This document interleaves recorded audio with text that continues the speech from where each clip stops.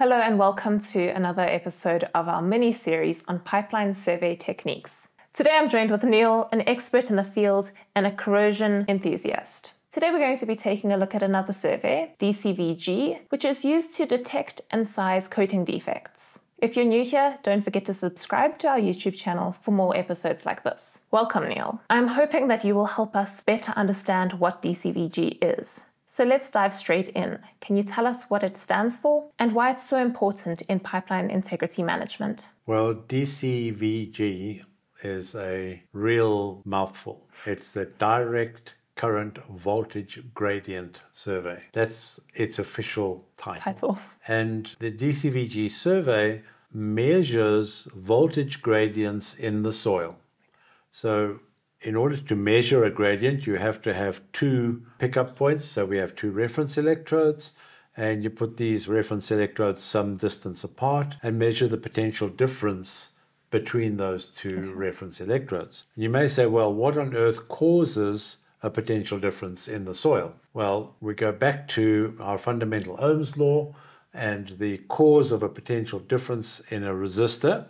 Bear in mind, the soil is one great big three-dimensional resistance, electrical resistance. And in order to get a volt drop or a potential difference across 2 points in the soil, you have to have current flowing through the soil. So in the pipeline situation, what we're looking at is the cathodic protection current, because the cathodic protection system works by injecting a current into the pipeline along its full length in order to maintain it negative. So we have current flowing into the pipeline through the interface between the pipeline and the soil. And given a uniform coating, irrespective of how good or bad it is, if it's uniform, you're going to have a uniform current flowing to the pipe. So as you improve the electrical resistance characteristics of the coating, so you get less and less current flow to the pipe. And therefore, the idea is that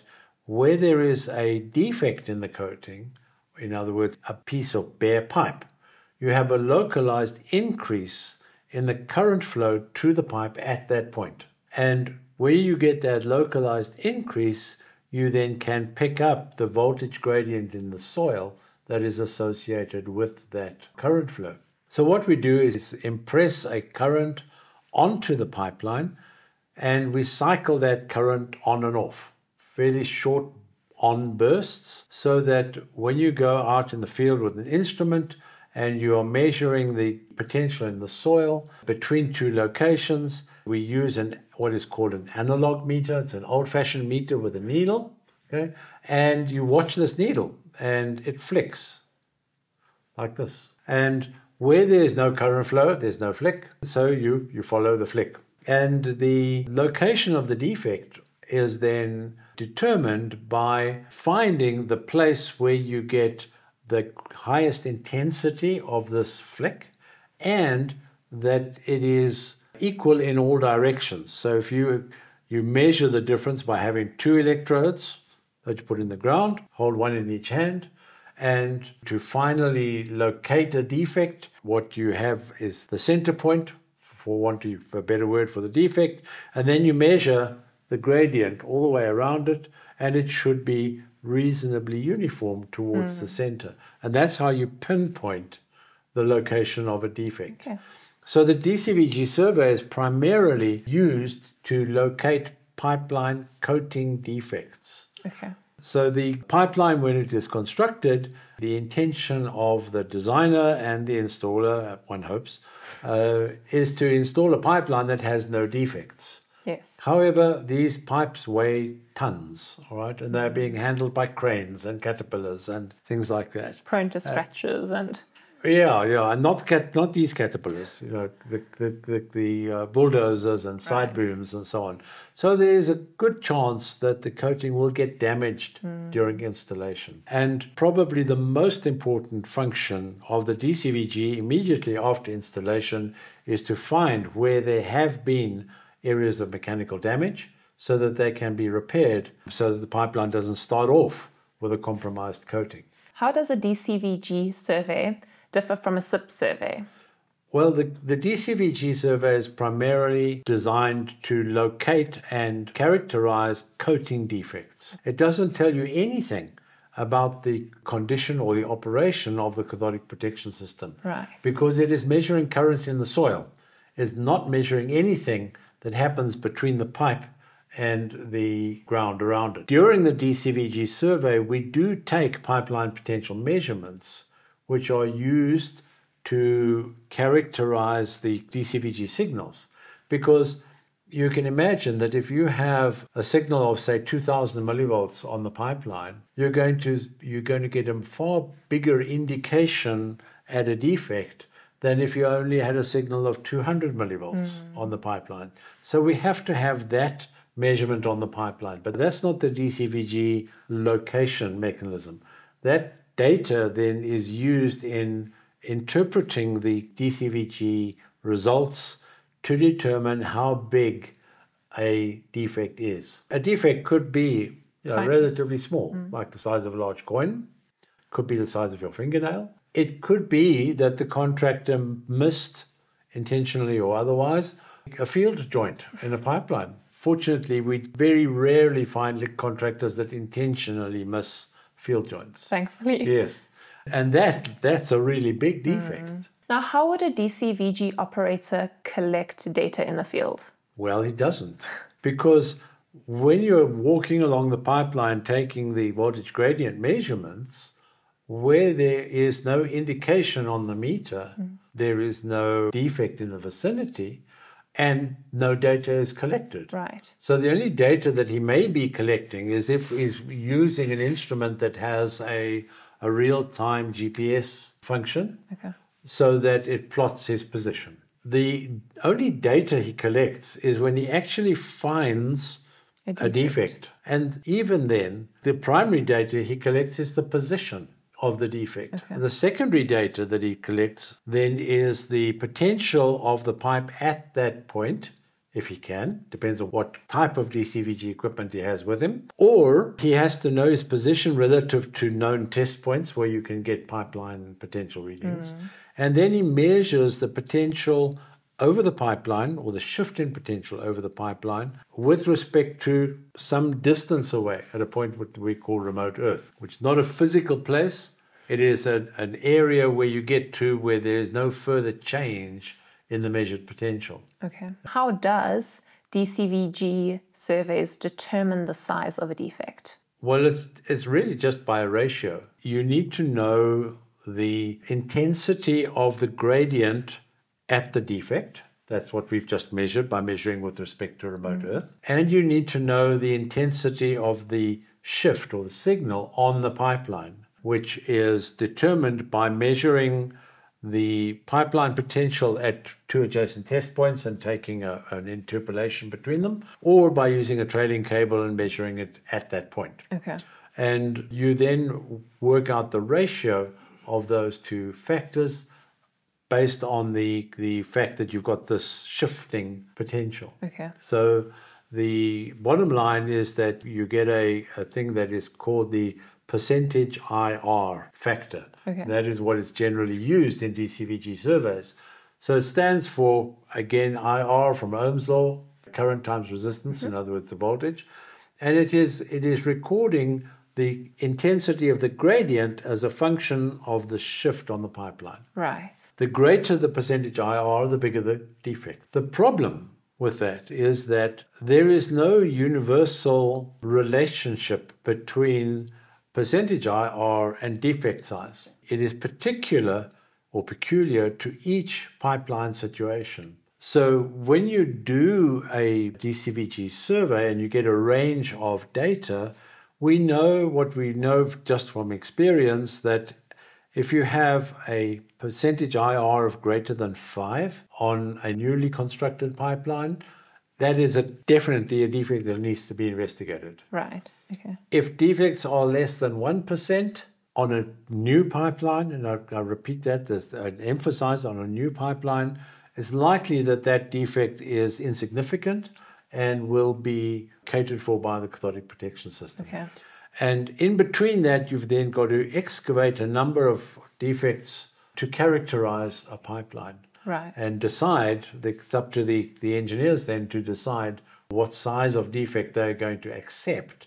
And then the contractor will be required to excavate and repair all the defects that are larger than whatever that value is. So you've mentioned that a DCVG survey can help you determine the size of a defect. Yes. But what about the shape or location? Can it help you identify that? Well, to a certain extent, yes. So you wouldn't be able to tell whether a defect was round like a soccer ball or oval like a rugby ball, because the gradient that you measure is not that precise. Okay. But if you had a long linear defect like a scratch, for example, you would be able to determine that by the nature of the pattern of the gradient okay. that you measure.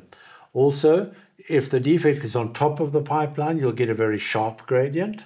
If the defect is underneath the pipeline, you'll get quite a diverse or a diffuse gradient. If the defect is on the side of the pipeline, the defect center point will be offset from the pipeline center line. Right, yeah. Okay. So it's the sort of information that you can pick up. Okay, cool. Now, can you explain some challenges of DCVG on a pipeline that has sacrificial anode cathodic protection? Well, one of the challenges, of course, is that the sacrificial anodes may be directly connected to the pipeline. Okay. In other words, it's not possible to disconnect the anode during a survey. In that case, every anode is going to show up as a defect, depending on whether the anodes are buried close to the pipeline, or with the usual case is that the anodes are buried about 3 meters away from a pipeline at the edge of a servitude. In that situation, you'll pick up these anodes, and these anode gradients may be so intense that they mask defects that are on the pipeline itself. Okay. So that is a challenge in interpretation. Also, if the anodes are connected through test stations where you can disconnect them, it's a lot of work to go ahead and disconnect all the anodes before you start doing the survey and then reconnecting them afterwards. One of the bigger challenges that we face with sacrificial anodes is when the system, the pipeline system, has been equipped with long linear anodes. So in AC mitigation situations and in some cathodic protection situations, we are now using zinc ribbon electrodes. Okay. When these ribbons may be up to 100, 200 meters long. And in that situation, you've got this continuous defect parallel to the pipeline, which almost entirely masks any defects that you might have in the coating of the pipe. So ideally, sacrificial anodes should be installed in such a way that they can be disconnected for a DCVG survey. Or I suppose the operator should know the location of the anodes. Would that be helpful? Yes, he's going to find them anyway, even if he doesn't know where they are. No, the problem is that the gradient from the anode may well overshadow a gradient from a small defect on the pipeline. Okay. Now, how does the misinterpretation of a DCVG survey lead to an incorrect assessment of pipeline integrity? Well, one of the big challenges that we have seen is that the characteristics of pipeline coatings change with time. So as the coatings absorb moisture, which they will do, they become more electrically conductive. And there's a characteristic known as the spread resistance, which is a name that is used to describe the contact resistance between a defect on the pipeline surface and the ground in general. And the spread resistance generally decreases with time, even with cathodic protection. So a defect may not increase in size at all, but its spread resistance will decrease. Okay. So if you do a survey on an aged pipeline, so a pipeline that has been in the field for several years, you're going to find a completely different set of criteria in terms of what is a significant defect. So we had a pipeline where it was a very useful exercise. We had been involved in the construction of the line. We had a DCVG survey done immediately after installation, and there were a number of defects. And the larger ones then got repaired, but the smaller ones did not. We then did a survey again 5 years later, and we were able to find the same locations, but the percentage IRs were now an order of magnitude larger. So instead of something being 1.5%, it was now 15%. Now, on a new pipeline, a 15% defect would mean an unwrapped joint or something like that. Whereas when we excavated a couple of these defects, we found that they had not increased in size at all. Sure. Yeah. So it helps to know a little bit about the pipeline. You have to know that. And that is why it is so important that for any survey, you've either got to compare back to previous surveys or you have to do what we call calibration digs.